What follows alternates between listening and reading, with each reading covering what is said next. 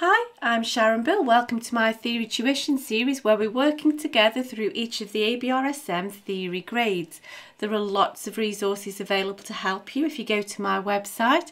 If you go to sharonbill.com, you'll find some free PDF information sheets and you can download these in US letter or A4 and they accompany each step of this series. You'll find a page there with links to all of my YouTube video tutorials, and you can also find out about the books that I have available. I've written an exam technique guide, how to take your ABRSM Music Theory Exam. It's full of tips and hints on how to best prepare for your exam and also how to make the best use of your time come exam day when you're actually working through your exam paper. So if you visit sharonbill.com, you'll find it all there. If you can give me a like, that would be really super, and please do subscribe and share. And now we're going to make a start on the 2018 practice papers for grade 3. And we're going to start with paper A. So if you turn with me to page 3, we'll have a look at that. So this paper was the grade 3 paper that was sat in the first exam session of 2018. And so this was the start of the newly revised layout of the exam paper. So we can see exactly what your new paper will look like. So then, I always suggest that you work through this on your own. First of all, it's much better to learn by your mistakes. Don't worry if you go wrong, always write in pencil. So have a nice sharp pencil. I use a mechanical pencil just to keep things neat and tidy because we need to make sure our answers are neat and clear so we don't risk losing any marks. Have an eraser to hand and also a ruler just to keep things neat and tidy. And so I'm hoping you've had a go of this, and now we're going to work through question 1 together. So question 1 asks us to add the missing bar lines to each of these 3 melodies. So there are 3 separate time signatures, don't just presume there's a continuation. They all begin on the first beat of the bar, but here this etc means that the last bar won't be complete, it just finishes mid-bar. So you can't work backwards because this last bar won't be complete. So then let's have a look at this first one. So we're counting 3 beats in a bar and each beat is worth a minim or a half note. So whatever adds up to the equivalent of 3 minim beats, 3 half notes per bar. So here we have a dotted crotchet, which is 3/4 of a minim or a half note. And then combined with this quaver, that gives us a minim beat. If you find that difficult to work it out, work in crotchet beats first of all. So here's 1 1/2 crotchet beats, and then a half of a crotchet beat or quarter note gives us 2 beats, which is the equivalent of a minim or a half note. So you could work it that way. So we can see we have a crotchet crotchet or quarter note, which combined gives us a minim or a half note. And then again we have 1 1/2 crotchet beats here, and these 2 semiquavers, these 2 16th notes are the equivalent of a quaver, so we've got the same amount of time here as well. So all together that gives us our 3rd minim beat, our 3rd half note, and so there's our first bar line. There we go. And so let's carry on. So 2 quavers, 2 8th notes give us a crotchet. Here's another crotchet, and so together that gives us our minim or half note. Same again, there's a minim or a half note, and then it's the same again but in reverse. Now we have crotchet quaver quaver rather than quaver quaver crotchet. Oh, I've got carried away. Oh no, I haven't. 1 2 3. So that's our next one. And then again we can see we've got the same time values here. We're not concerned about the pitch at all, so it doesn't matter that it's higher. We're just looking at the note values. So there we can see we have 1 minim beat, 1 half note. And then again we've already looked at this time value here. So we know that that gives us another minim beat or half note. And then again we know that quaver quaver crotchet, 8th note, quarter note gives us a minim beat. So there's our 1 2 3, there's our bar line, and this last bit is incomplete, so we carry on. So then now we are counting 6 beats in a bar, but each beat is now an 8th note or a quaver beat, and this is compound time, so we're actually looking for 2 groups of 3 per bar. Sometimes it's easy to just see the whole group. So here we can see there's the whole group. However, if you want to be absolutely sure with your maths, you can see 1, 2, 3 quaver beats. There's the first half of the bar. Now then here we have 1 quaver beat, an 8th note, and then half as much again. There's a 16th note or semi-quavers worth. So combined with that gives us our next quaver beat or 8th note. So there's 1, 2, and then these two together, 2 16th notes, 2 semi-quavers give us a quaver or an 8th note. So 1, 2, 3. With this group of 3 here, there's our 6.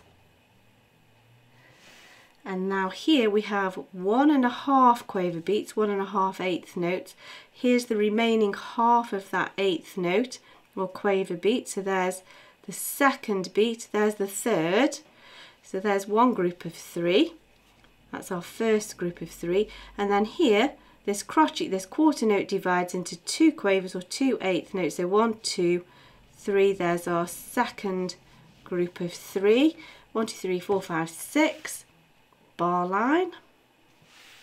Don't forget rests count as well.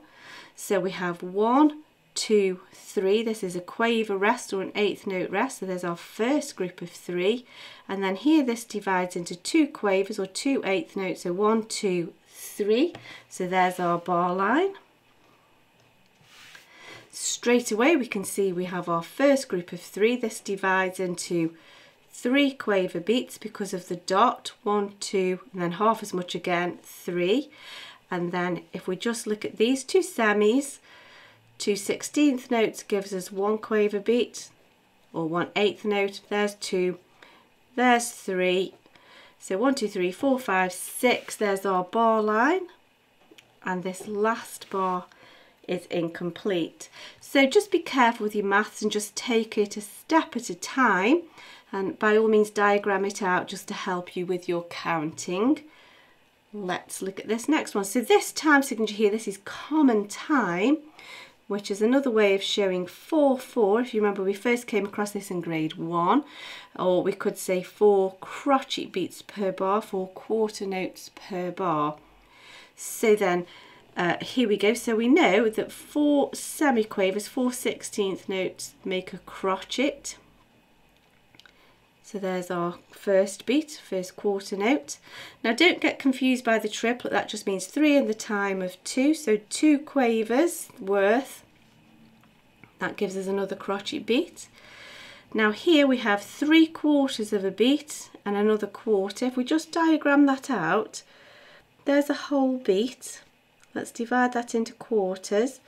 So a quaver or an 8th note is half of a crotchet beat. That's half of a beat. The dot makes it half as long again.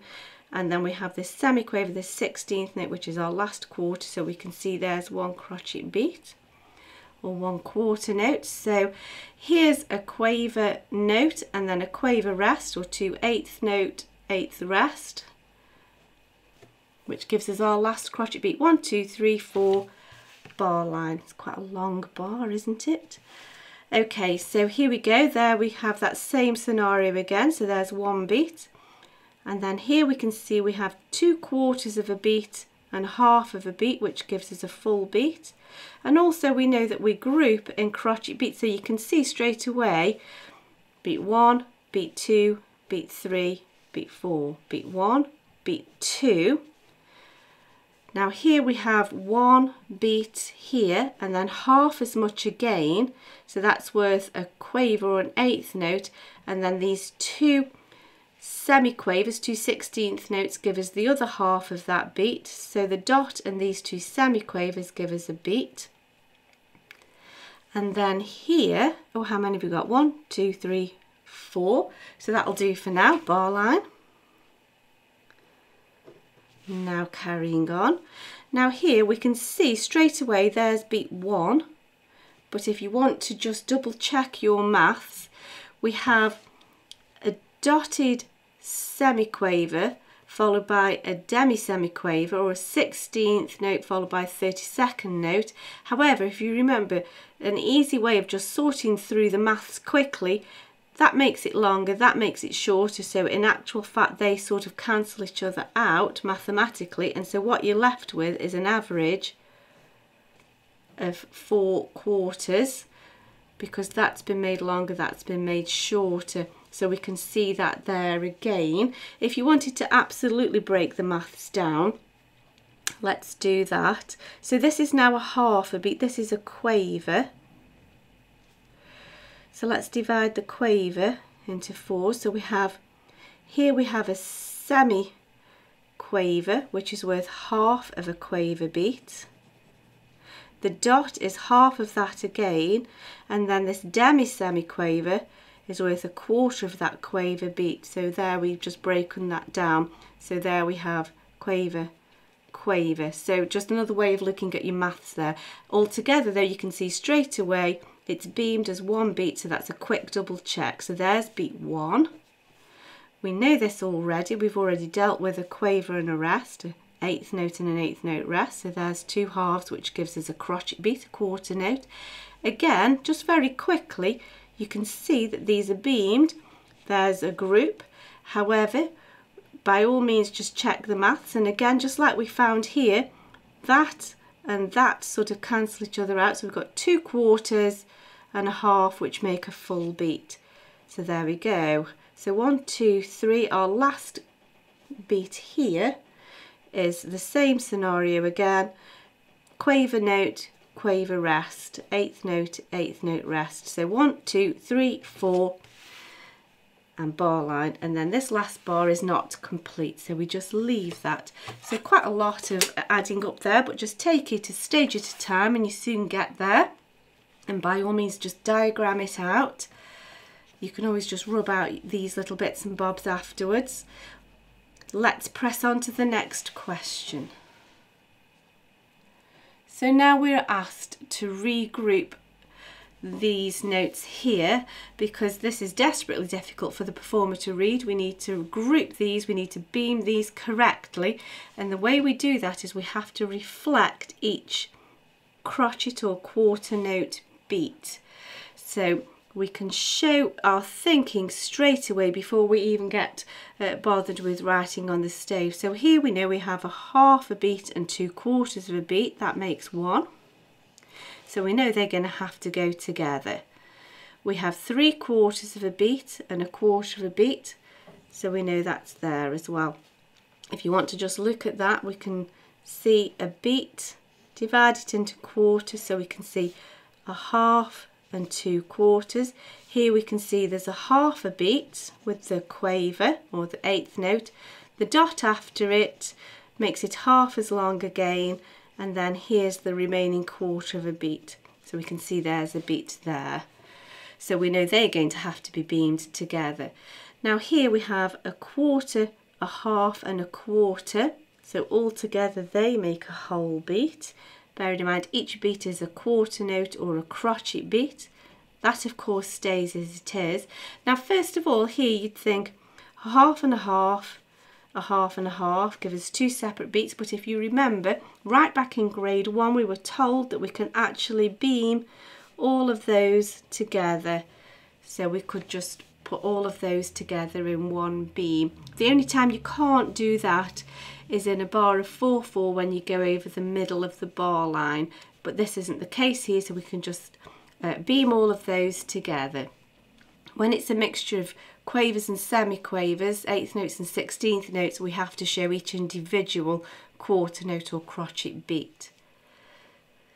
Now then here we have a half a beat here, and then here it gets a little bit tricky, the maths does, so we'll come back to this in a moment, but if you get really stuck here, what you can do is just work backwards and think a half and a half gives us 1 beat, and so here's our remaining second beat. Now let's look at this half of a beat here. So this is the equivalent of a quaver that we're looking at. I'm going to break that down into quarters. So each one of these is a demi-semi-quaver. So we have a semi-quaver here, which is a half of this quaver. So a 16th note is half of an 8th note. The dot makes it half as long again, and then this demi-semi-quaver, this 32nd note fills in the remaining part of that beat, just to help you divide your maths down there. Let's press on. So here we have 2/4 of a beat and a half of a beat, that gives us a whole. And then here we have a half and 2/4, that gives us a whole, so they'll have to be beamed together. And then of course this stands alone, this is just a dotted quarter note, a dotted crotchet. So actually you've done all of the thinking for this now. We may just have to make some decisions onto which way the stems will go, but that's the hard work done. So what I'm going to do, I'm just going to get these note heads in place, just so I haven't got to worry about where I am in the bar and have I got enough room in the bar, and just getting everything properly spaced. And I'm keeping my notes aligned with theirs for one reason, so I don't get lost, and also just so I know that it's going to be properly spaced and my bar's going to properly fill out, not get too squished or run out of space. It's also really to do with making sure I can tell where I'm going. Got enough to be thinking about without losing track on which note I'm on. So just get the blobs in place and then I can worry about the stems afterwards. Nearly there. You can do it in any order you like really, this is just the way I prefer to work. Just dealing with one thing at a time. Why make it harder when it can just be simple steps? There we go. So we know these are going to be joined together, they're all below the middle line, so these can all just have the stems going up. By all means use a ruler. So this is the same note, this can go either way, they've gone down so I'll keep it that way. So these can be beamed together. Just make that dot a bit more obvious. So again, these are all stems down because that can go either way. These must come down. And because I'm beginning and ending on the same note, I'm just going to keep that level. Now I can't put the line all the way through, otherwise that would make that into a semiquaver or a 16th note. So I just put little lines showing that. So these can all come down actually because these are above the middle line, so these come down, this can come either way. So I'm going to do my outside notes first, get a general downwards direction to show the pitch is descending. Now then the stems have flipped up here, these can all go up because they're all below the middle line, and again I'm beginning and ending in the same place, so that'll be level. So I need 2 lines to begin with, and then just this one is the demi-semi or the 32nd note. Now this one must go up, this one can go either way, so I'm going to change this stem so that they can both join together. There we go. Now all of these can have the stems coming up because they're all below the middle line. I think I'll use a ruler here.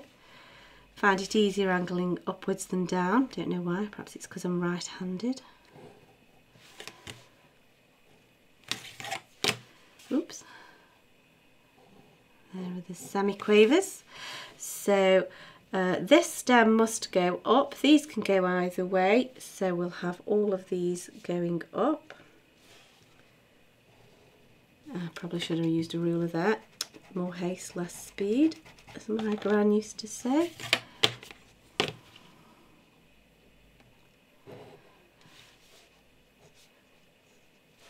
So these last 2 are semiquavers or 16th notes, so we did another beam there. And then there, and don't forget the rest, should have done that really. There we go, so that's all that completed. So we've just got this last little section to answer here. How many demi-semiquavers or 32nd notes is this last note worth?